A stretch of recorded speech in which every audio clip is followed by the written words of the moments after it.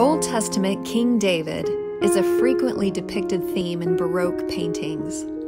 Scripture and Jewish history honor David as a man of valor, a man of war, prudent in speech, a man of good presence, and that the Lord was with him.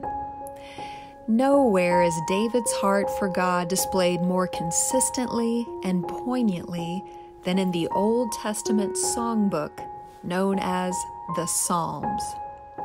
French master painter Simon Vouet turns our attention to this aspect of David's character by presenting the king as both musician and inspired poet.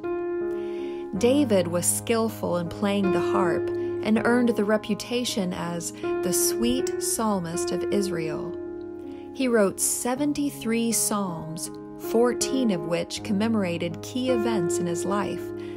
But all of David's poetry honors his God with trust, prayer, and praise.